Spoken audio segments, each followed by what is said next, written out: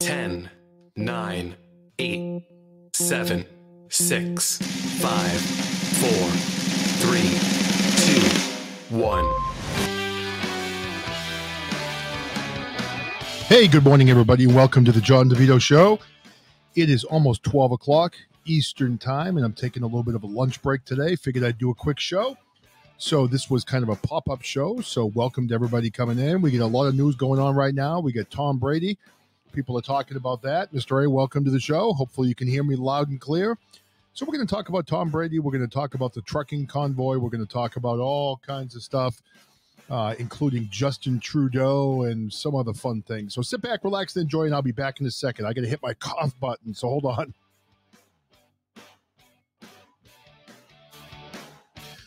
Good. So my boomer problems apparently have been worked out. Hey, crazy lady, welcome to the show. I found out that I have a faulty USB port apparently on my laptop. So, you know, what are you going to do? So hopefully everyone is doing well. We are still digging out from the big snowstorm we had here in New England. And we had a big one. You know, it wasn't awful where I live. I live out, probably an hour and 20 minutes outside of Boston. And along the coast of Boston, they got, up to 30 inches of snow in some places. And I mean, that's a lot of snow. We're used to it up here. We get a lot of snow. But when you start talking about, over 2 feet of snow, that's when we start getting a little bit angry up here. And we start to think about, ending winter and moving on to spring and all that good stuff. But today's a good day. Today's February 1st. So, up here, at least that gives us a little bit of a glimmer of hope that maybe spring's on the way, that maybe we're going to be out at the beach sometime in the summer. And I always joke about, winter and spring in New England. Lucifer, welcome to the show. So in spring, in winter here, January is a long, dark month.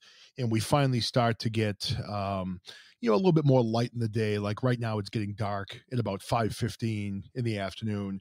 During the early parts of January, I mean, we're getting dark at like 4:30 in the afternoon. I mean, the sun rises late. We're getting maybe 7 hours of daylight, and it really kind of beats you down. But as you get into, the later part of February, sunsets start happening closer to 6 o'clock, and then we flip the clocks ahead in March, which is a good thing. But, there's this, I guess, benchmark for the spring that I always consider when thinking about what springs in New England are like. And, we've got the groundhog coming tomorrow, good old Punxsutawney Phil. And I know there's like 10 other groundhogs across the country. And I've got to say that Groundhog Day is probably one of the stupidest traditions we have in this country. And I'm sorry if I'm going to offend anybody out there, but I mean, the whole groundhog thing, I don't even think I've ever seen a groundhog in person. And especially, up there in Pennsylvania, you've got Punxsutawney Phil, and you've got that guy, with the hat and wears his suit, and it's this big formal party that they have up in that area of Pennsylvania. And for me, it looks like it's just a 3-day reason to get drunk and party, which is not a bad thing. But the whole Groundhog Day thing, I mean, again, we have 6 more weeks of winter, no matter what you say regarding the calendar. And then, of course, because of Groundhog Day, the day, we have probably one of the most annoying movies in the history of movies, Groundhog Day with Bill Murray. I love Bill Murray, and that movie is just painful for me to watch. So anyway, up here in New England, we have a benchmark. Welcome, Code. Welcome, everybody coming into the show. I greatly appreciate it. But up here in New England, you get January, which just sucks. There's no way around it. It's cold. I think yesterday when I was driving my son up to the bus stop for school, it was -7 degrees. Now, that's not with the wind chill. That's the temperature. It's just cold. It's just cold. So January is long. It's dark. It's cold. It's windy. It's snowy, on and on and on. You get into February, and you at least get that glimmer of hope where February is still going to suck weather-wise, but at least it's not January. And it's funny up here. You get into like March and April, and in March and April up here, people start to think, okay, here we are. We're in spring. No. You're not in spring yet in New England until you get into literally May. Because up here in March, everyone gets excited. March is just another February. It's one big, long, cold suck of a month up here in Massachusetts where it's cold. We get snow, we get ice. And that's when people start losing their minds. And I always try to tell people up here, you need to set your expectations, because if you're expecting March to be a nice month, it just just isn't. I mean, you may have a couple of nice days here and there, but it's not going to be nice. April, you start to see some glimmers of hope, unless you get one of those Aprils where it literally rains every day of the entire month. And that does happen also. So yeah, that's what we get up here. We live, in kind of a rough climate, but it is what it is. So, but I'm looking forward to, we're into February. Tomorrow's Groundhog Day. And actually Groundhog Day was the day where I actually met my wife, believe it or not. So it was kind of funny. I went out in February to watch Beanpot Hockey in Boston. They have a big hockey tournament in Boston, Beanpot Hockey, where the major colleges in Boston, play this tournament at the same place the Bruins play, the Garden. And, I'm not a big hockey fan. I basically got dragged to this thing by a friend of mine that went to Boston University. So I ended up going, to this Beanpot Hockey tournament. And that year it was on a Monday. And I went out and ended up meeting my wife that day. So it was funny. Our first date was actually on Valentine's Day. And when we actually made the date, we didn't realize it was actually Valentine's Day. So, we met on Groundhog Day, first date on Valentine's Day. I mean, what could you expect? 20 years later, we're married. We've got 4 kids. And I'm guessing that there's probably a lot of days where she wishes she had stayed home and maybe did something else that night, because otherwise, she would have been trapped with me for the last 20 years. But anyway, talking about sports, we're on the sports theme a little bit. I want to talk a little bit about this today, since it's such a big story up here in New England. And people up here in New England are kind of angry about TB12, Tom Brady. Tom Brady finally announced his retirement officially again today. ESPN came out over the weekend, and they said that Tom Brady had told some sources close to him that he was going to be retiring. I mean, you can't blame the guy. 22 years in the NFL. 7 Super Bowl championships. He's been in 10 Super Bowls. I mean, he's obviously the greatest quarterback to ever play the game. I mean, what does he have left to prove? I mean, he's got, probably between him and his wife, close to $1 billion. I mean, they have everything they need. But Tom Brady came out today and announced his retirement. He made a long post on Instagram where he talked about his retirement from the game. He talked about how thankful he was, for the Tampa Bay Bucks. It mentioned a lot of things. And a lot of different people. But the one organization that he left out in this entire thank you retirement notice was the New England Patriots. I mean, he didn't mention the Patriots. He didn't mention the Patriots fans. And quite frankly, I mean, I'm not terribly upset. I love Tom Brady. Now, I'm an old enough guy where I remember the New England Patriots, where they were when they were literally like the Cincinnati Bengals or the Detroit Lions every year. When I was a kid, you could go to Patriots games and get 50-yard line seats the day of the game. And I was at actually one of the most memorable football games at the old Schaefer Stadium, back before we had Foxborough Stadium or Gillette Stadium. And when the Patriots were in a big game, and they actually called a guy out in a snowblower to blow a path for the field goal kicker, John Smith at the time. And it was like literally called the snowplow game. You can actually find it on YouTube. I was actually at that game as a kid with my dad, which is kind of funny. So Punisher, everybody, welcome in. This is a pop-up show today. I'm talking a little bit about just the weather in New England so far, the big snowstorm we had over the weekend, talking about Tom Brady's retirement right now. And then I'm going to get into talking about the trucker convoy and also Justin Trudeau and some of the other things that are going on. And even here in Massachusetts, Governor Baker, who is our outgoing Republican governor, made kind of a big announcement this morning, and it was a little bit of a slap in the face to our Mayor Michelle Wu. So we'll get into that. But before I get into all that stuff, I want to talk a little bit more about Tom Brady. So Tom Brady retired. He did not mention the New England Patriots fans. He did not mention the New England Patriots organization. A lot of people are mad. I'm not mad. I love Tom Brady. He turned this franchise around.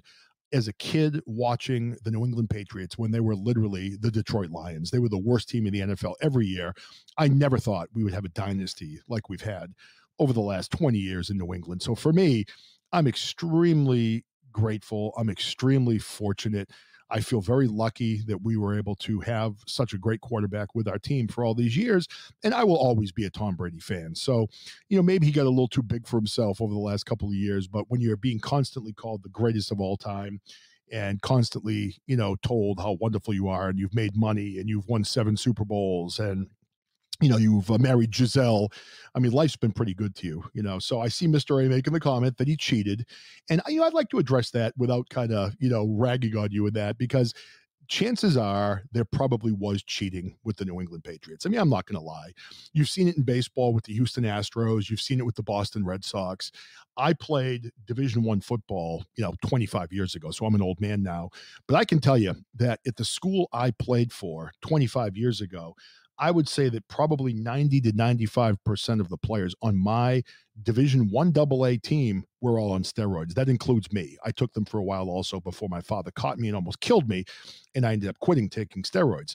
But if you don't think for a second that every NFL team is doing the same thing that Tom Brady and the Patriots were doing. Now, there was an express rule in the NFL rules about preparing the footballs. The NFL team would give the referee their own footballs, and then they would give them back to each team to allow the team to, quote unquote, prepare the footballs. I mean, what do you think it meant for them to prepare the football? Tom Brady liked his a little bit deflated. Aaron Rodgers liked his a little bit more pumped up. The NFL was allowing the quarterbacks to prepare the ball the way they wanted to.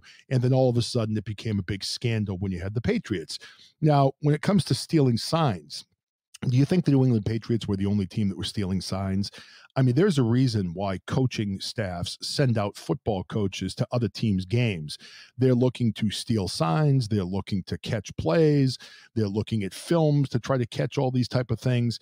This is a commonplace thing in football. And it's also very commonplace in baseball. Now, as we're talking about sports, I'm going to make this segue over. If you recently saw the MLB and the National Baseball Hall of Fame, they admitted David Ortiz into the Hall of Fame. And I'm thrilled. I'm a huge Big Papi fan. I love David Ortiz. He is probably the greatest baseball player we've ever had in Boston. I mean, we've had Ted Williams and we had Babe Ruth, but I mean, Ted Williams didn't win championships like Big Papi did. He didn't hit in big games like Big Papi did. I mean, Big Papi was amazing. And that man is literally a legend in this city. That man would never have to buy a beer, never have to buy a dinner in Boston. He is a beloved person in this particular place. But now, when you look at the decisions that the Hall of Fame made, they didn't put Roger Clemens in the Hall of Fame. Barry Bonds is not in the Hall of Fame. You look at Curt Schilling is not in the Hall of Fame, even though his regular season record is more borderline.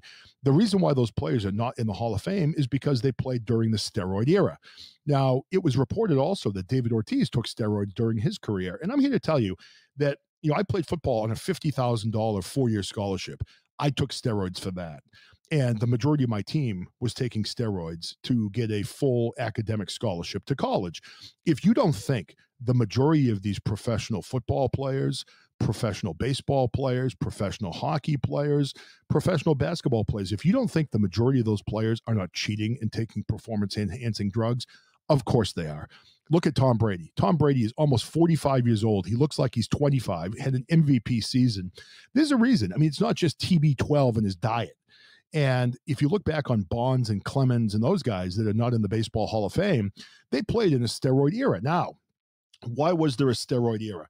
Jose Canseco was the one that blew the lid off of the steroid era, right? He told everybody that the entire Major League Baseball is taking steroids, and everyone laughed at him. He's a clown, whatever else. But the steroid era happened right after baseball had had a long strike where a lot of fans had turned away from the game. They didn't watch baseball. Fans weren't coming out to the games. So Major League Baseball needed to do something in order to get people back interested in baseball. So number one, they talked about how they made livelier baseballs. The baseballs were flying out of the stadium, but I don't know if they encouraged players to take steroids, but I think that they certainly looked the other way. I mean, there had to be some question as to whether or not guys like Mark McGwire, Jose Canseco, Barry Bonds, Roger Clemens were taking steroids, and baseball did nothing to stop it. So once this whole thing blew up and you had guys like McGwire hitting 70 home runs, Barry Bonds breaking the home run record, then when you're looking at that in the rearview mirror, then baseball comes back and says, well, they were all taking steroids, they cheated, whatever. But baseball allowed the cheating. Baseball wanted the cheating because the cheating and the steroids and the home runs actually saved the game of baseball. So, cheating, did Tom Brady cheat? Probably. He probably did. But don't think for a second that Peyton Manning didn't cheat. We hear a lot about him. Do you remember when Peyton Manning was coming back from the neck injury and Peyton Manning was having performance-enhancing drugs sent to his wife in her name? But of course, when he came out and said, well, those were for my wife, they weren't for me, everybody bought that. I mean, come on. Do you really think Peyton Manning's wife was getting performance-enhancing drugs? Or do you think maybe, just maybe, Peyton was trying to get some drugs so he could heal from his neck injury and come back to the NFL. So I agree. Tom Brady probably cheated, but still, that does not take away from me that he is the greatest quarterback that's ever played the game. And I feel very fortunate that I was able to watch him play his career. So that's all I have about sports. I know not everybody's a sports fan, but I wanted to talk about that since it's such a big sports story.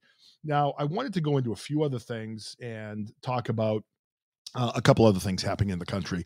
Now, I want to ask the people who are in here. And Eric, if you want to call in, I see that you're in there. I didn't notice you would come in. Just call in. You can co-host with me. This was a pop-up show, no interviews today. But, what do you all think about the truck convoy? Now, I know this has been happening for a while, but I wanted to talk about this a little bit today because to me, this is such a huge moment in American history, in Canadian history, when you see these truck drivers, when you're seeing 150,000 trucks heading to Ottawa, heading to the capital of Canada.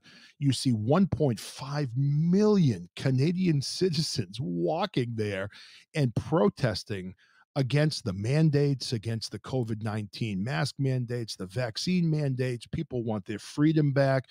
I hear word that there's going to be a similar convoy now happening in Washington, D.C. I mean, to me, this is exciting. This is finally, we are seeing the things that we've all hoped for maybe finally coming true, where we are all uniting. I mean, think of how many times we've talked on this show about needing to unite as one. I think we're finally starting to see the Canadian people. We're seeing the people in the United States start to unite. The narrative from the woke crowd is falling apart. The COVID narrative is falling apart. And we're seeing not just Republicans and conservatives, but we're seeing Democrats and we're seeing people on the other side who are now stepping up and saying, wow, this is bigger than political party. This is about freedom. This is about a government that's trying to take away our freedom and take away our rights. And I hope, and I mean this, I sincerely hope that everything remains peaceful. I don't want to see anyone get hurt. I don't want to see violence. That's not something I would ever advocate, but I do think it's very important and it's very telling that finally we are seeing the people in Canada speak up and we are starting to see the United people in the United States speak up. So I think for all of us, this is not a time for all of us to sit back now and, just declare victory over this, because the people on the left and the people that want to control us are not going to give up. They're not going to roll over. They're not going to give up. They're just going to change strategies. And that's what people like them do. I mean, they may pull back on the COVID stuff because they're going to have to, but they're going to regroup and they're going to come at us from another direction. And I think as citizens of Canada, citizens of America, citizens of the UK, Scotland, Australia, wherever you are, we need to start pulling together and letting these officials know that this is our country. These are our countries. This is our world. They are in the minimum. We are the numbers. And I think if we can demonstrate to them that we, in fact, have the power and they need to be reminded that they're here to represent us, that's going to be a good thing for all of us. And for me, when I look at Canada, and when I look at what's happening with Justin Trudeau, now I want to see a show of hands in here, and I have a feeling it's going to be very, very short. But who thinks that Justin Trudeau actually has COVID right now? Come on. Justin Trudeau is a coward. He is like Joe Biden. Justin Trudeau is hiding out, reportedly, in the United States, and now he's declared that he has COVID. He came out in a long tweet. I'm not sure if everybody saw this, but he was calling again the truckers and the people marching on Ottawa racist and all these different things. I don't know about all of you, but I am tired of hearing the racist narrative. We hear it all the time here in Boston when people were coming out against Michelle Wu, saying that we didn't believe in vaccine ID mandates and we didn't believe in government overreach into our lives. She came out and called everybody in Boston racist. And I'm sure all of you have heard that Boston is a terribly racist place to go. I disagree. I've grown up here my entire life. And, there's racism everywhere. There's racism, white people against black people, people against Hispanic people, people against white people. There's racism everywhere, and there always will be racism. But I think it cheapens racism when you have politicians that are using that in order to get a desired response. And that's what you get with Justin Trudeau calling people racist, Michelle Wu calling people racist. We're not racist. We just disagree with you. We're not saying, I mean, I don't care if Michelle Wu is Asian, Hispanic, white, black. I don't care. It doesn't matter to me. If she's a competent government official and she is doing what's best for her people, then congratulations. You deserve the position that you have. But when you look for someone that is obviously pushing like a woke narrative, someone that is pushing to control us and take away our freedom, this has nothing to do with racism. This has to do with people sticking up for their fundamental rights. Now, if you really think about what the founding fathers planned for this country, now we're talking about the U.S., the founding fathers were not out of touch. They're not outdated. You know, the calendar may have said, you know, a few hundred years ago, but these were very intelligent men that would be relevant in today's society, and quite frankly would probably be very disappointed as to what we've become. But these founding fathers of our country lived with tyranny. They lived with government control. They knew what it was about, and they fought against it. Many gave their lives so we could have freedom. And these founding fathers created a document, the Constitution, which basically gave us the template. They gave us the plan that we needed in order to protect our freedom. And one of the things that we have seen is that the government is getting away from everything in the Constitution. They're trampling on our rights, and these things have been extended across the entire world. So, you know, getting back to Justin Trudeau, the man doesn't have COVID. He's faking, he's hiding, he's hiding, he's lying. He again is pushing the racism narrative.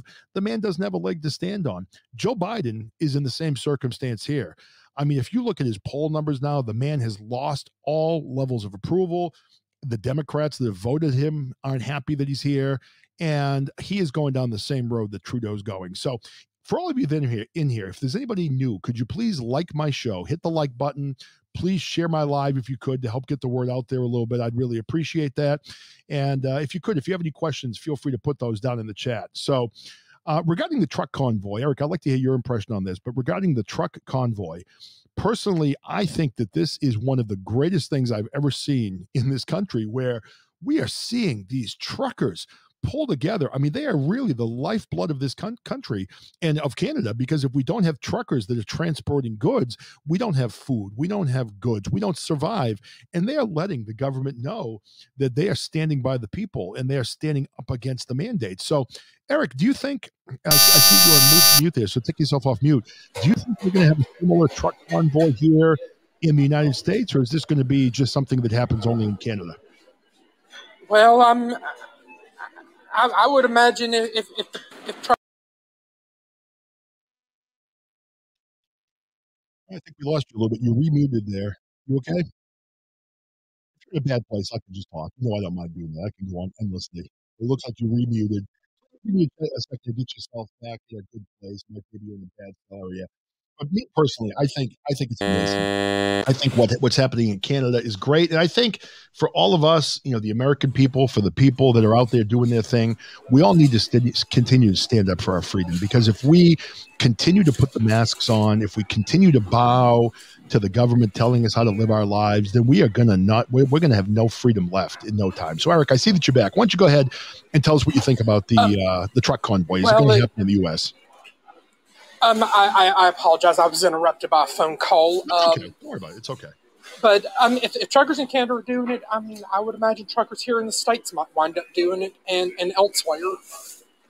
Yeah, I mean, we're seeing a lot of protests. I mean, there was a big protest. I'm not sure if everybody saw it, but there was a big protest in D.C. a couple of weeks ago on a Saturday where we had a lot of people that came out. I mean, there were people that came out to protest the mandates, and really, you know, this isn't even just about the freedom. I mean, the freedom is the most important part. But if you're looking at the data, and if you're looking at everything that's being reported right now, even the CDC, the World Health Organization, you've got all these different groups that are out and telling us that basically what we have is a glorified flu. And one of the big things that happened here in Massachusetts, and this was an absolute slap in the face to our new communist mayor, our dictator in charge, Michelle Wu, but the governor came out and said that basically it's time for the colleges and the schools and the people to roll back the mandates because we are now entering an endemic thank you so and much. this is no longer a pandemic. I didn't know what an endemic was, but apparently an endemic is just something that is the next stage down from a pandemic, and it's something that's manageable. It's a virus that's very contagious, but not something that's as life-threatening as a pandemic. And I think it's time. I mean, I don't know why this has happened for so long. I mean, I think about this a lot, and I try to think, is this something that has been done on purpose, which I do believe, or is this something where fear has just got out of hand with people, and they have just continued these mandates, and they're afraid to go back to life as normal? Because I do think there's a lot of people that are terrified right now, and I have run into some of those people that are very, very scared still. But I mean, I think a lot of that fear has been driven by the media and has been driven by the politicians. So, Eric, do you think we're at the end of this? Do you think we're going to see these mandates finally start to roll back and hopefully become permanent? I would hope so, for us to get back on the right track. Let's see, I see that someone said there was a message that came through e-logs to truckers in America that drivers would be charged with a felony if they stopped their trucks on any highway. Oh, my God. Now, I did not see that. If you get a chance, please send that to me on social media, whatever. Hey, Slightly Serious, welcome to the show, brother. Good to see Slightly. you. Hope you're feeling better, buddy. Yeah, how is Slightly feeling? I know that he's been having some health issues. I mean, he said he's about 90% better from his COVID dilemma. I haven't heard anything new on Spanky from Beans and Weenies, but hopefully he's starting to get better, and Spanky provides us an update. And I don't know if you're aware of this or not, but our other Podbean friend, Too Much Saucy, is in the hospital, and she's due to have surgery on Thursday. Now, let me ask you about that. Too Much Saucy called into my show the other day, and she mentioned that she has some health issues. What exactly is she battling? Hey, Dean Joe, what is Too Much Saucy actually battling for health issues? And is she in the hospital for COVID right now? Is that what it is? Or she does not have COVID, thankfully. It's my understanding that doctors are going to be having to remove a rod from her leg on Thursday because I think it got infected, but they're trying to prevent her from catching a sepsis infection. Oh my goodness, the poor thing. So please definitely keep her in your thoughts and prayers. Absolutely. Hopefully she might surprise us. Yeah, it's scary when you start having things like that happen. Like, my daughter, Caitlin, Dina Joe is, close with her. She was in the hospital last week, and Caitlin had COVID, and she ended up starting to get tachycardic, I think it's called. It had to do with her heartbeat racing. So Caitlin was in the hospital for a couple of days. And the funny thing in my house is now, as you've all known, I've been very clear about this. I support 100% that people choose to get vaccinated. It's not something that you need to be told to do. But I'm fully vaccinated. I was boosted. My wife is fully vaccinated. She was boosted. My son, Matt, and my daughter, Caitlin, same thing, fully vaccinated and boosted. But then when it came to my youngest two, Ethan and Brandon, my wife and I talked about it, and we both decided to hold back on the booster for them because we were concerned about some of the side effects that were being reported with the booster shot. So Ethan and Brandon have not been boosted as of yet, but now Caitlin is one that was fully vaccinated and boosted, and she ended up in the hospital with COVID and was struggling with her heart and everything. It was really scary, but thankfully she's home and she's doing better now and all that good stuff.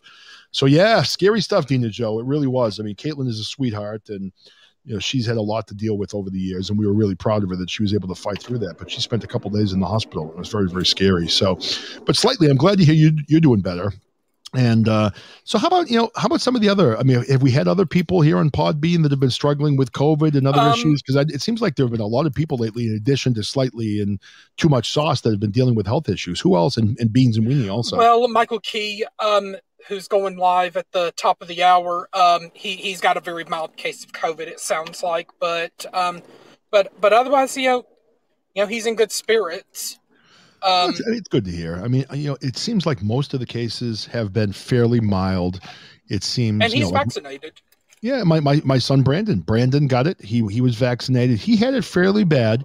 He missed 5 days of school, and it was funny. My son Ethan, I think, was more sick than the other two, but he didn't have COVID. So Ethan had something that was worse, and he didn't have COVID. We tested him literally 3 times during the week, because my wife has access to tests, and he didn't have it. So 2 of my kids had it.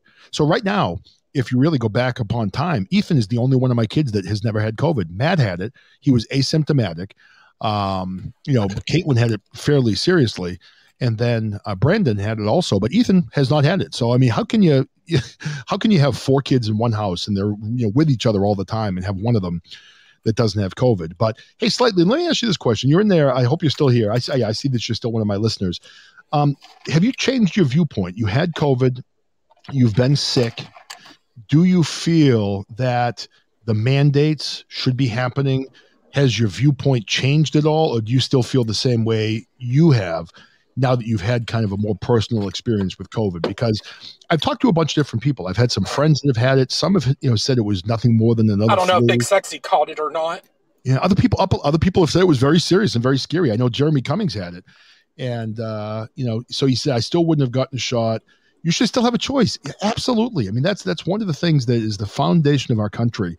And I mean, I grew up in the state of New Hampshire. And for those of you that aren't that familiar with New Hampshire is the complete polar opposite of Massachusetts. Massachusetts is like little California, and New Hampshire is like little Texas. I mean, the state motto is live free or die. When I grew up in New Hampshire, there's no seatbelt law. I still don't think there is one. There's no motorcycle helmet law. Back in the day, you could literally walk into the police department, fill out a piece of paper, and have your concealed carry license that day. I imagine that's probably changed. But New Hampshire people keep their free rides very, very close to them. So for me to move from New Hampshire into Massachusetts has been kind of an adjustment, to try to get used to it. And it just gets me how, not just about how much the government sometimes wants to control people, but also about how some people seem to really want to be controlled. And that's something we're seeing in Boston right now, where it's just been crazy, where you've got the mayor who is, taking away people's rights. And the governor finally came out and spoke out against her today. But I mean, people are just supporting her, preach on, keep the mandates coming. I mean, there was talk that restaurants are losing $15,000 a week in revenue. I mean, these restaurants can't afford that after what we've had for the last 3 years. And I get that people are afraid of getting COVID and people are afraid of getting sick. But I mean, when you look at a small restaurant in the city of Boston, I mean, number one, it's very expensive rent. You have to put a lot of money into starting a business like that. Maybe people have used all their savings. Maybe people have used inheritances. Maybe people have taken second and third mortgages out on their homes to start these businesses. And then you have the government say, okay, well, nobody can come into the city unless you have a COVID ID mandate card. And it makes no sense where right now, the vaccinations are not stopping people from getting COVID. And, you in the city of Boston, maybe someone can explain this to me. You cannot go into a restaurant without a COVID card. You cannot go into a gym without a COVID card. However, if I want to go to a grocery store, or if I want to go to market, if I want to go to a Home Depot or a Lowe's or a Walmart or a Target, I don't need a vaccine ID card there. And I thought one of the funniest things I saw in Boston was, and I told this story a couple of days ago, but I'll say it again for the people that are in here now. There's a mall in Boston. I think it's called the Corner Mall. I've never heard of it before. It's some small mall. And they literally have a sign on the outside door of the mall that says you can come in and shop. So the people of Boston and the surrounding areas can come into this mall. They can go into the stores. They can, get their steps in by walking around the mall if they want to spend 3 hours in there. But if they go to the food court and they want to get a slice of pizza, they have to show their vaccine ID card. I mean, how does that make any sense where you could shop in the stores, you can hand them your credit card, hand them your cash, you can buy things, you can talk to people, you can probably pull your mask down to talk, but then when you decide, I'm kind of hungry, let me go get a slice of pizza, then you have to pull out your vaccine ID card. So to me, it just makes no sense. So I see Slightly saying, I don't understand the race of everyone going to get tests. Honestly, if you've got it, you've got it. Thank you. My wife and I just had the conversation today. Let me tell you what happened. This is kind of funny, actually. You guys will laugh about this. Eric, you'll like this story. So, as I told you all, this is kind of going in a little bit of a different direction, but it'll loop back to the testing. So, as many of you know, I played football for many years, had several concussions, and my wife and I have had the conversations, do I have CTE? Maybe I do, maybe I don't. You can't test until you're dead. And I certainly had several concussions. Well, the other night, my daughter and I bought like a new entertainment stand for our television in our living room, and we bought it off Facebook. Got a great deal. Got $50 for this nice entertainment station with 2 side tables, and it replaced the ones my kids had destroyed in the family room. So they were really nice, kind of like a farmhouse door on the front, really pretty. So my daughter and I went and picked them up. We loaded them in the back of my Ford Expedition. I have an SUV. And we get home, and I had to bring in the side table first. So I had to open up the back door of my truck. So I bring in the side tables, I brought in a few other things, and then we have this automatic light that goes on outside of my garage. You know, when there's motion, it turns on, a motion activated light. So I went back out to get the final thing out of the trunk, and I had forgotten that I had left the back of my SUV open. The light did not turn on, and I'm tall, I'm 6'4". So I literally hit my forehead right on the edge of the door. Oh my God, I saw stars. I almost knocked myself out. I drew blood. I was bleeding on my face. So my daughter had to put like a Band-Aid on my forehead. And then we were going someplace afterwards. So I literally had blood through the Band-Aid on my forehead when I went to a basketball game to watch my son play. But my daughter right away said, you know, you need to be careful. You may have gotten a concussion. And I'm like, I don't think so. I've gotten them before. I'm fine. So I have had headaches for the last 2 days. I slept like 20 hours the last 2 days. I was in bed last night at 8 o'clock Eastern time, which I don't ever go to bed that early. And my daughter kept saying, I think you have a concussion, Dad. So I was telling my wife this morning, and she goes right away, she goes, well, it's either a concussion or maybe you have COVID. Let's get you a test. Literally, I have probably been tested 20 times, and that is not an exaggeration. When I've done the movies with my son, Matt, I get COVID tests 3 times for each movie. You have to do it like a week before, a day before, and then the morning of you're on set, you have to take a rapid test. So I literally, and this may even be conservative, I've gotten 20 tests. So I said to my wife this morning when she said that, you know, maybe you have COVID. I'm like, well, if I have COVID, I'm not even sick. So there's no point in me getting a test. And slightly, you're completely right. People here in Boston, it was -7 degrees out a couple of weeks ago. And we had lines that were 4 hours long of people standing out in the cold, standing side by side with some people that probably had COVID. And then they were going in. Now, this was the best part. They couldn't do the COVID test indoors, okay, because of COVID. But then the mayor, our wonderful mayor in Boston, put up tents. So she put up these tents that basically had walls. And I don't know how they were any different from actually being indoors. So she was giving the COVID tests. So people were standing in line for 4 hours to find out if they were sick. I mean, good God, is this where we've come to in America, just stuck, right? Is it just me? I look at these people and I think, why the hell are you standing in line for 4 hours? If you don't feel sick, go home. If you're sick, then do what we did in the old days. Take a few days off from work, take some medicine, stay in bed, and then in a few days, you're going to feel better.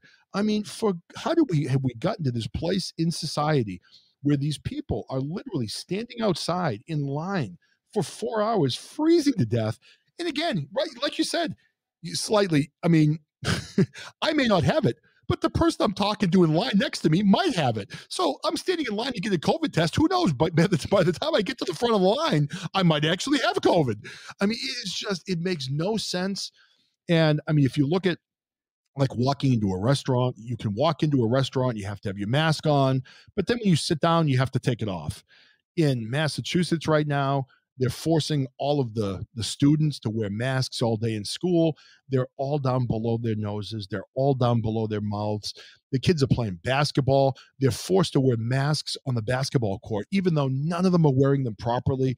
And the MIAA in Massachusetts just finally came out now. They did not remove the mask mandate. So basketball players have to wear masks on the court. Now, think how hard it would be to run up and down the court with a mask on. But now, after the games, they can shake hands with the other players. So you can shake hands with the other players. You can bump into them the whole game and have all kinds of contact with them.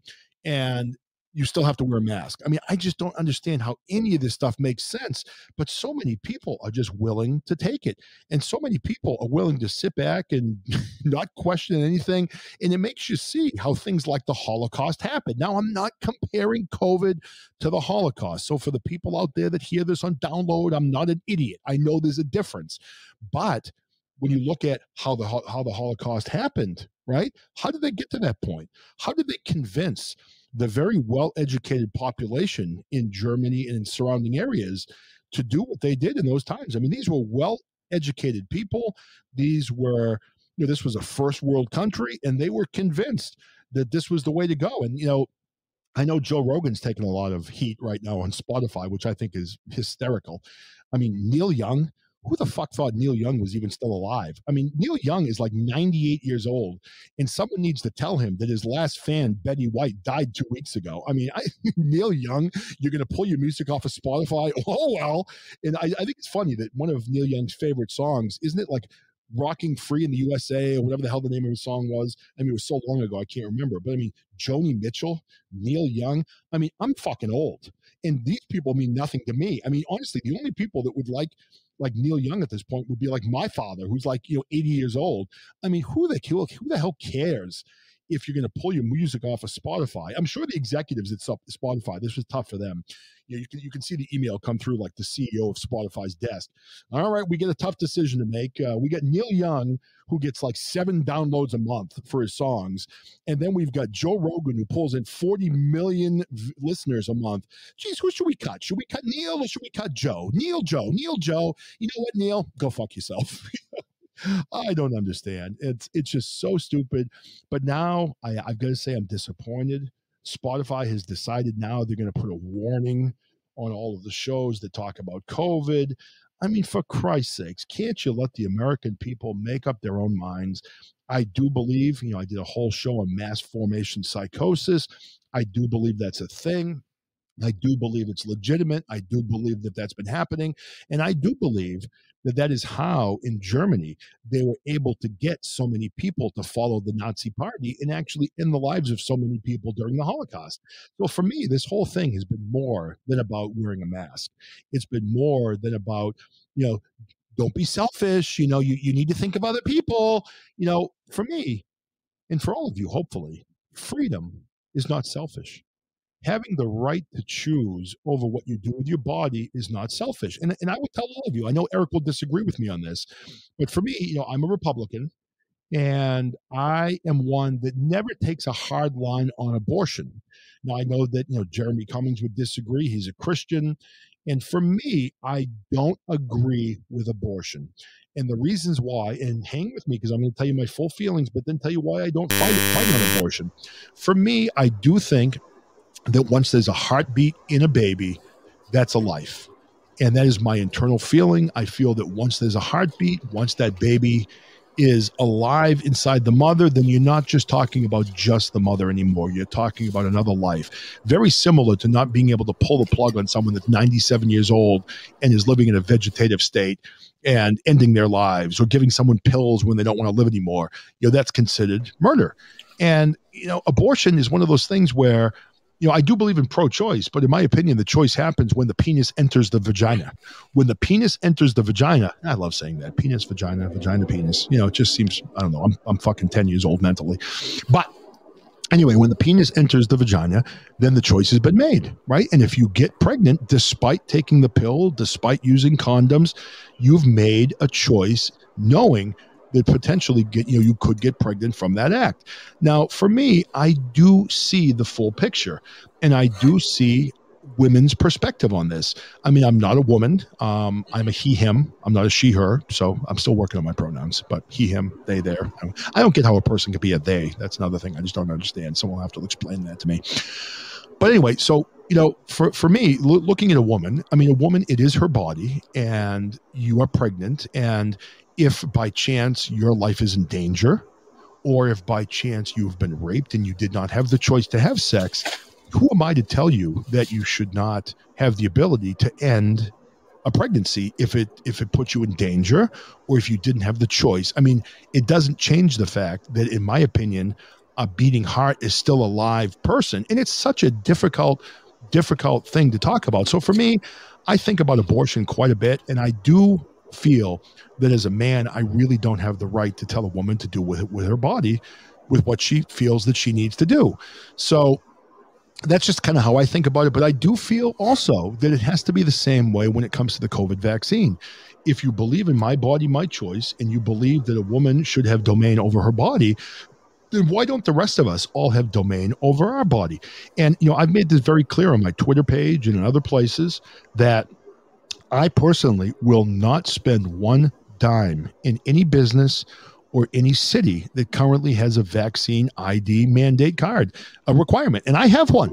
I could go into Boston tonight, get reservations in the North End, beautiful Italian restaurant, have my COVID card, have a wonderful meal with my wife, but I'm not going to do it because I don't believe in the government pushing segregation.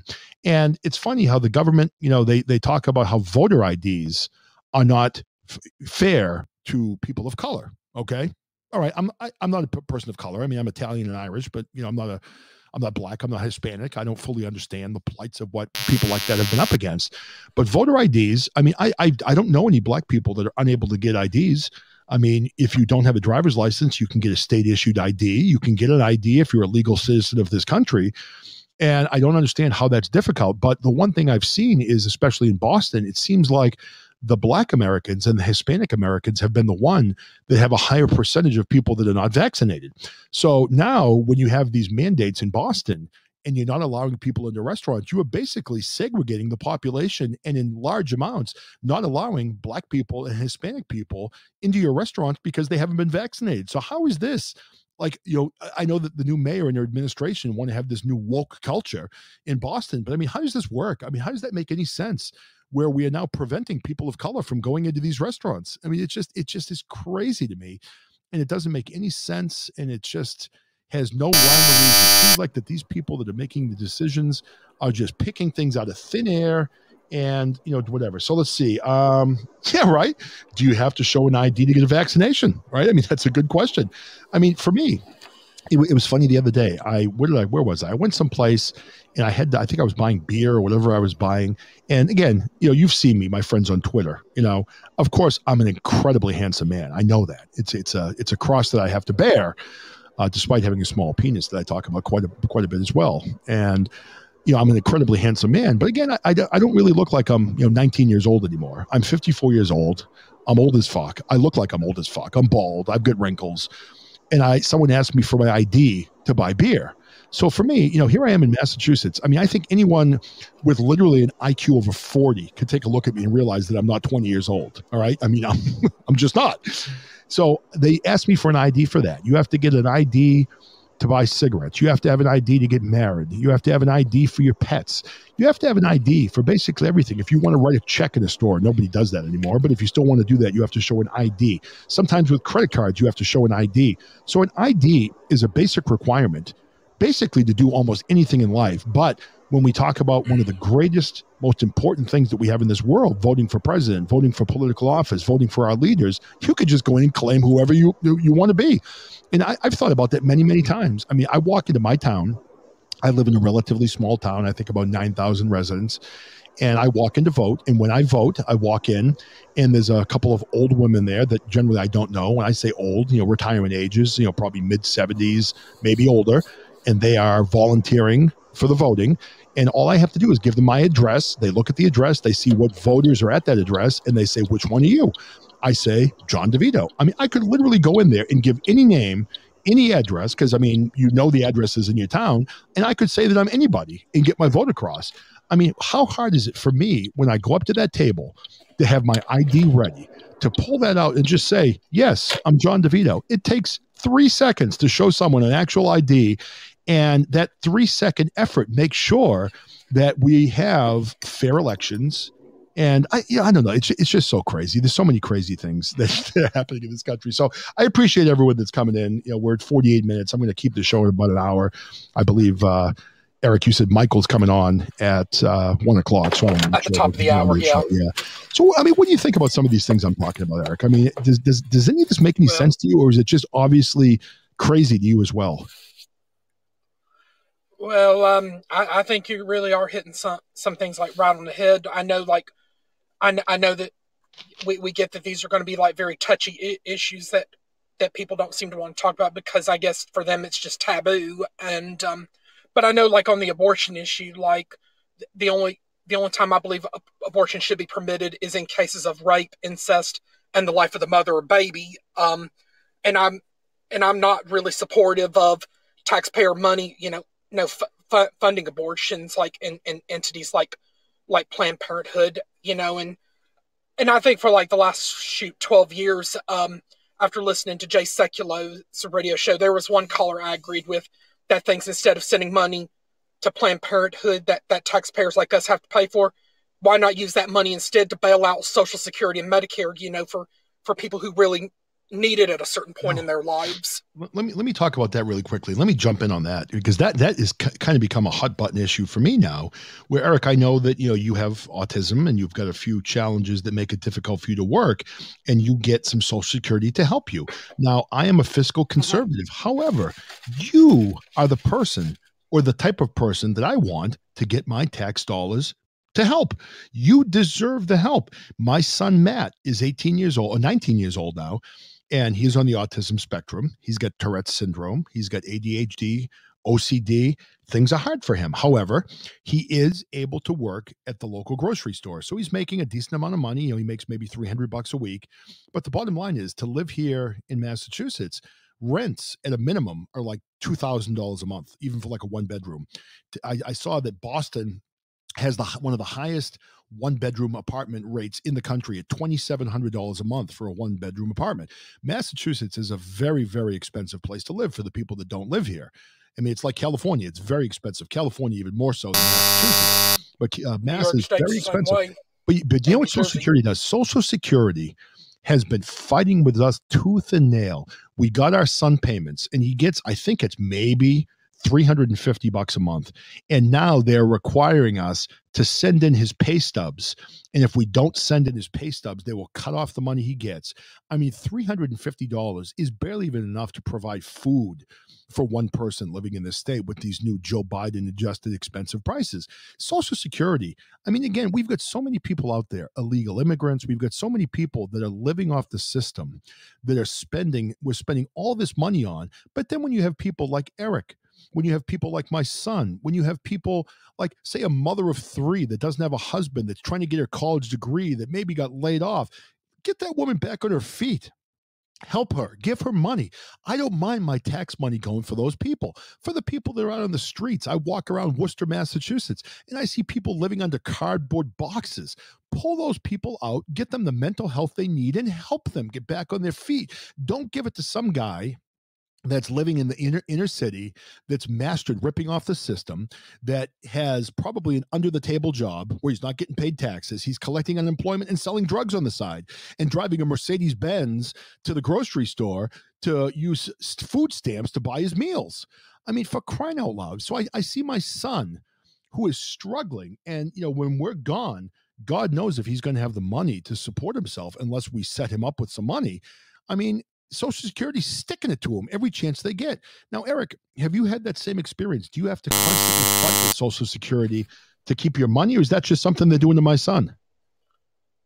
I mean, I've not had any kind of experience where they want to hassle me, but I know like 5-6 years ago, I got like an SSI review letter in the mail, and it's like whenever they would review my case, it's like they would probably go 10 or 12 years at a time, which if you think, because I don't know if they're reviewing your son more frequently than they're reviewing me, and I know like Dina Joe's got a son with autism, and I know he has a part-time job. I don't know whether Dina Joe has had any kind of experiences similar to yours. It's been awful. I mean, it's constant. Like my wife handles this, and she's on the phone with these people constantly, and they keep raising his money, then they cut it, and then they say they paid him too much and they take it away, and now we have to send all of his pay stubs into them constantly. I mean, the one thing I think about is, I love my son to pieces, but could he do this without my wife and I here? I mean, luckily we're here to help him. I don't think he could manage this on his own. So if these things eventually are going to be coming directly to him, all of a sudden his payments are just going to stop and he's not going to be able to afford it. And, I'm not this cold-hearted Republican conservative, no one needs help. This is a capitalist society. I mean, I do believe in capitalism. I do believe that in this country, we do have the ability to make something of your life, if you really work hard enough. But that is not possible for everyone. I mean, I think that some people need help. Some people have challenges, and I do 100% support my money going to people that have mental problems, that have physical issues, that have challenges that don't allow them to work and don't allow them. I mean, we got Ziller that comes in here, and he's got the seizure disorder where he has 30, 40 seizures during the course of a day. The guy can't work. Give them the help that he needs so he can have a life. I mean, it's just crazy to me that these things happen. So anyway, you kind of got me on the Social Security tangent, but I mean, it's really been bothering me lately. And I'm so frustrated to the point where, I've even thought about, do we just get a lawyer and go after them and, spend some money to let them know that we mean business? But then, I also think about this, and maybe you guys can tell me, my wife and I make a good living. She's in the medical field. I'm in business, and we do well, and we don't hurt for money, which we're very fortunate with. And we feel very grateful that we don't. But I mean, am I being greedy? Asking for money from our government? I mean, we've always paid into it. It's not for me. The money's for my son. Am I making, I don't know, am I making a mistake in asking for that? Should we not be asking the government to help my son? Should it be something that we should be doing on our own? Maybe we're wrong. I've thought about that quite a bit, so I'm not exactly sure, what to think about that. So, hey, listen, we got a couple minutes left. Now, Eric, I don't know if you're a football fan. Who do you think is going to win the Super Bowl? Any guesses? Bengals or Rams? I think this was a tough one to pick, but I'm sure our friend Mr. A wants to see his Cincinnati Bengals, and I'm sure even our California friends like Solid Blue, Lady Me, and Rams. Poetic and Saucy want to see the Rams win. Well, I like the Rams. I mean, and I'm going to give you my feeling. I like the Rams. I had Cooper Kupp a lot of my fantasy team this year. I play in a league through DraftKings, and he's a great player. They're a great team. But for me, I do have a soft spot for the team that's never won a championship. Now, I don't know, has the Rams ever won a championship? I don't even know if they have or not, but I know the Bengals have not. So quite frankly, I'm kind of happy to see two teams in there that, have not had a lot of success in the NFL. It's better than having, so they both have. So they both have before. Both teams have won a Super Bowl before, but they're not teams like the Cowboys or the Steelers or the Patriots. So to me, it's good to see two new teams, some new blood. Hopefully it's a good game. I'm going to go with my pick now, even though I think the Rams have a better team. I am going to go with the Bengals. I think the Bengals might win this one. So let's see if look at Mr. Win, a friend of mine will win. Is that $42,000? Nice. Holy shit. So what did they bet before the season? Like for the Bengals to win the Super Bowl? Oh my God. So you're going with the Rams. All right. I see Hasselhoff is in. Welcome to the show, Hasselhoff. Good to see you. But we'll see. I mean, it should be a good game. I'll probably watch. And we'll see what happens with the Patriots. Now, did you guys see? Oh, now, wait a minute now. Slightly, since you're still here, my guy friends are planning something for next fall. Maybe you'd like to join us. Next fall, the Patriots are playing in Las Vegas, and we are planning a guys trip out with some of my guy friends to come out and see the Patriots play against the Rams in Vegas. Or not the Rams. What the hell? The Raiders in Vegas. So if you want to come with us, I would love to have you come. So I'm going to be in Vegas next fall. We're already talking about the plans right now. We don't know where we're staying yet or any of that type of thing, but we got to meet up. So, if you want to come to the game with us, the good news is my buddy Mike is the Morning Drive sportscaster in Denver, and he has access usually to some pretty good tickets, and we may even get sideline passes. So that might be kind of fun. So if you want to come along, you can bring your significant other and whoever, and we'll get out and have a good time. So we'll touch base as we get closer to that. Now, Eric, I want to ask you, before we go to some of the other shows coming up today, have you guys had any more meetings about having the podcasters convention out in Vegas? Because I'd like to attend that also. I know our next Zoom call with like Shannon and Pook will be on Thursday, but I don't have an exact time of day for it. But I'll certainly see to it that you get an invitation. But I'm certain that Solid Blue Sister and John Gale, and I'm thinking maybe Dina Joe and Mike Tampa Bay might show up for that call. And maybe a couple other interested friends. Let me ask you a question now. And I want to say this with I guess, in a politically correct way.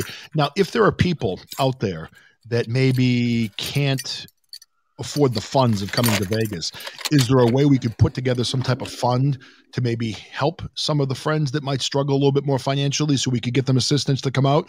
Because it would be nice. I mean, if there was a podcaster out there that wanted to come that maybe couldn't afford to go to Vegas and pay for the tickets and the flight and all that stuff. I mean, do you think we could come up with like a GoFundMe or something to that effect to maybe help some people that could use some help? I would think that would be doable, like having like a GoFundMe account set up to make something happen for somebody. That'd be good. Like perhaps maybe our friend Robert. I mean, if he wants to come, like. Right. How is Robert? I haven't seen him in a long time. Is he still on, or is he off Podbean altogether now? I mean, I still see him on Podbean every now and again. He does his Camp Friendship show. And I still see him come around to like a lot of the other podcasts, like Mike Tampa Bay, and he was at Michael Key's show last night, but didn't get to call in on that one. Okay. Well, I'd be interested. So if that does happen, make sure you let me know, because I would certainly, do my part and help if I could help some people maybe come that, maybe can't swing it. So let's see. DOS, the LOA, the Vegas Podcaster Convention, guaranteed John wears in a Hawaiian shirt. Now, I don't own a Hawaiian shirt, but I will wear a Hawaiian shirt just for you, DOS. Now, if you come, DOS, I'd like to see you come, but you have to wear your Bernie Sanders mittens, being that you're from Vermont. So I want to see you at that. Good. Look at that. There we go. Slightly Serious is showing up nude for you, Dosh. I'll do that. I'll go with the nude. Again, keep in mind, though, if I show up nude, you'll probably have people vomiting on the strip and things like that. It's not a pretty sight anymore. I don't know, but I will do my part and show up nude if that's what the thing or y'all is. would probably have to go to one of the brothels in Nevada for that. Oh, man. Brothels. Dude, for me, I've been married for 20 years. And I don't want brothels, man. I want just some fucking peace and quiet away from my family. That's what I'm looking for. I'll pass on the brothels, but I'll do some of the other fun stuff that we all do, man. I don't need that shit. I've had enough sex in my life. I'm done. I'm fucking old now. I don't need any more of that shit.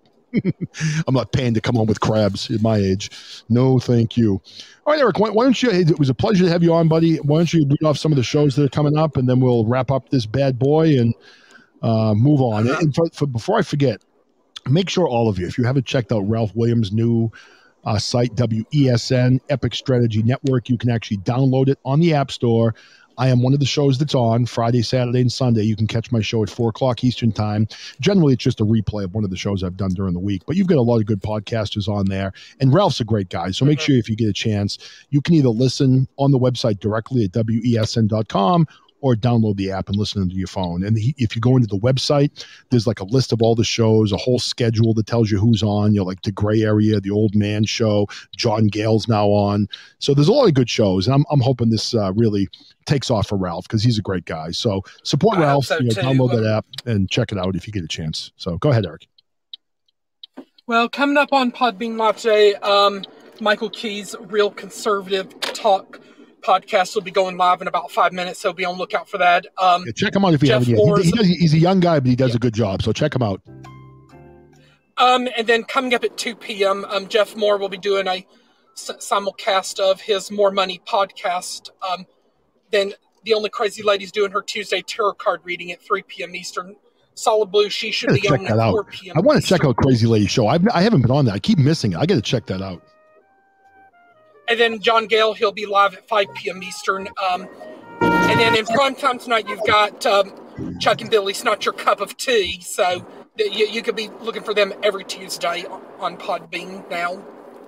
Of course, tomorrow you've got Ralph in the Morning, as well as the Old Man's Podcast with Dina, Joe, and Eric. And I know you might decide to pop up again tomorrow sometime.